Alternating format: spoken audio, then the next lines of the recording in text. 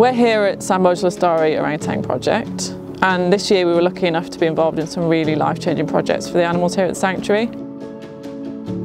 We worked in partnership with the Borneo BOS Foundation and their staff on what I'd call a long-term project. One of our projects is something that we might do once every couple of weeks because it's hard work, so you're not going to be doing it every day. And that's been to repair some erosion on the island, but we also helped to rebuild a dam which made the island usable again.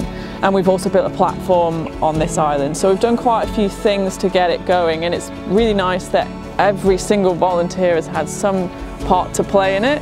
And we're at a point now where the animals can finally reap the benefits.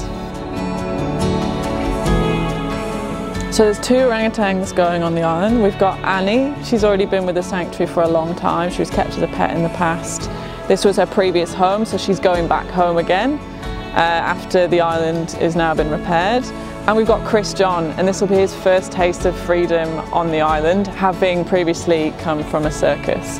It's just a short sedation. They have a full medical checkup via the vets, and then they're taken down to the islands and put on our lovely little boat where the technicians stay with them until they wake up. When Annie woke up, it didn't take her long to start climbing the trees and feeling back at home, which was really lovely to see after a year of her being off the island. For Chris, it's going to be really interesting to see how he gets on in the next few months, because this is really different to what he's used to.